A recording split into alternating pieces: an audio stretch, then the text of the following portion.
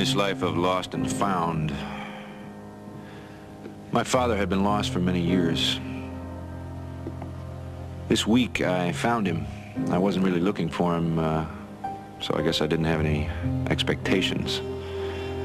I suppose he didn't either, in a way that probably made this reunion easier for both of us. I have a friend who had no such luck. She had been searching for her father for many years, painfully and with little success.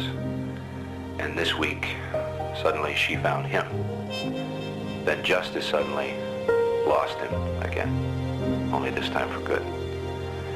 A cold reminder that oftentimes life's ironies can be bitter. But I'm also reminded that bitterness is a useless pill, that to rail at the world for past injustices is ultimately a debilitating pastime and a waste of precious energy. So when we look back, let's look back with kindness at those things that are worth remembering.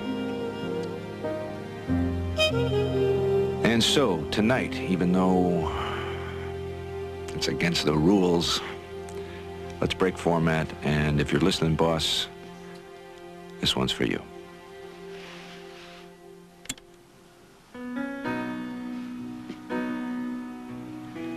This is Jack Killian on KJCM 98.3 FM, and good night, America, wherever you are.